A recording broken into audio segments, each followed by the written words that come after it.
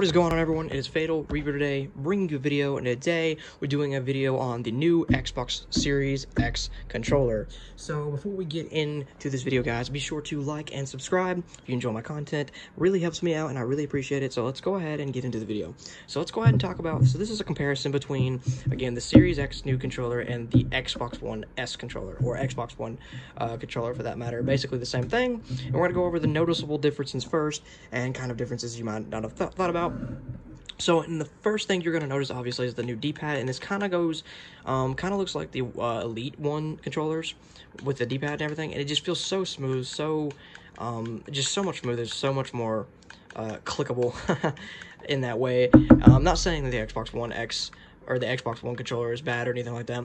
It's, you know, it's one of my favorites of all time still. And then the next thing we're going to notice, obviously, the D-pad's one of them. The second thing you're going to notice is the little dip. You can see right in here, there's a little dip that goes down. They've kind of completely removed that, which is a lot more sleek looking over the top there.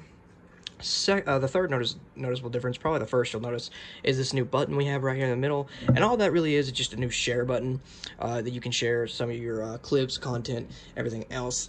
The next thing you're going to notice, actually, and you might not notice right away because I didn't, the new toggle, the analog sticks. So if you'll notice, they kind of go a little deeper in. Looks like they're kind of deeper in. And these are a lot more set, almost a little bit higher up, and you can kind of see the size comparison difference between the two controllers there. The Xbox One S controller is actually a little bit bigger. You can notice that the new Series X is just a tad bit smaller. Not a big difference there, but I actually like that, to be quite frankly honest. And we're gonna go over something new. Also, now they have I believe it's called a USB Type-C port now for the controller to plug in wired. So you will have to look out for that and get a new cord if you're looking to play wired like I do. Or you can just have a wireless adapter, obviously, and play wirelessly like I do on my computer. Or, you know, if you're playing on the Xbox One, obviously it will just connect like normal. So the other thing you're going to notice that right here on the back, the triggers now have this like soft rubber, kind of like the analog sticks, and it just feels so much more. It just so much smooth. So it just feels so much better. I mean, you know, these were just hard plastic, and you know, they're not bad or anything like that. But this just adds a world of difference. So much better. Not only another thing you're gonna notice, the Xbox One S controller was kind of slick. Like, sometimes I would feel like it was going to slide out of my hand. But if you'll notice, it's just hard plastic. Now they've added this kind of like soft rubber again on the back here of the handles. And it just helps so much better. I just do not feel like I'm going to drop this at all. It feels so slick, so smooth, and just so overall better. So I do have to say that it is very fit, non-slick, and just a very good fit in your hand, especially for gaming and stuff like that.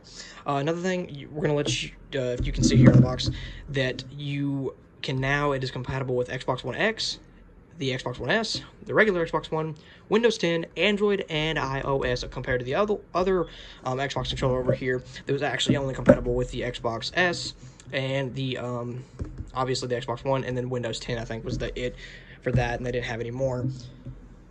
Those are the pretty much the main differences and everything like that, and of course the padded controllers and stuff like that we talked about, or padded back, new padded back, and the new triggers as well. The bumpers are a little bit different as well. They feel a lot more, I don't know, I feel like I would get a better response. And as far as the gameplay goes, I plan to do a video later on of the gameplay and everything. So far, the gameplay is just insane on this thing. I mean, I just feel so much more at home. I just feel like I have such more, just a better overall gaming experience, quite frankly, to be honest with you with this. So I have to say they've outdone themselves with these. I just have a better performance, and I've had nothing wrong with this controller whatsoever, and I've just had a great time playing with it and everything like that. So this is my video, guys, on the comparison between the Xbox S controller and the new Xbox Series X controller. If you guys want to see this controller, the pricing, and you want to go get it now in the link down below. And guys, be sure to like and subscribe, and I will see you guys in the next video. Thank you for watching.